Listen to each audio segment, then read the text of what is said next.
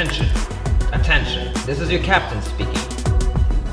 So this was basically like one of the first real city hacks in the world, if not the first. My gut feeling is that besides being like really successful in getting solutions for our problem, this is also like the way any city in the world should actually design their services. It really speeds up things, so I highly recommend that just try it and you'll be surprised and amazed what you can actually achieve. I think it's a completely new way of how the community can interact with the city and tell them what do we actually want. So this is a way where the community can go, hey, you know what? We will not only come up with ideas, but we'll actually build it for you.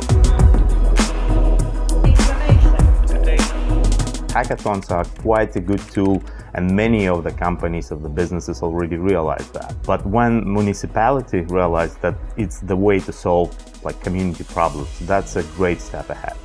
One key component of building anything successful, I think that it's a good start if you have, of course, talent, and you have diverse talent, and clearly that's what we see here at this hackathon. I get to work with the team. I get to make new ideas in a span of really short time, and it's just very intense. Really like the area, really like the judges. Important how to do the proper teamwork, so that's the best place to learn.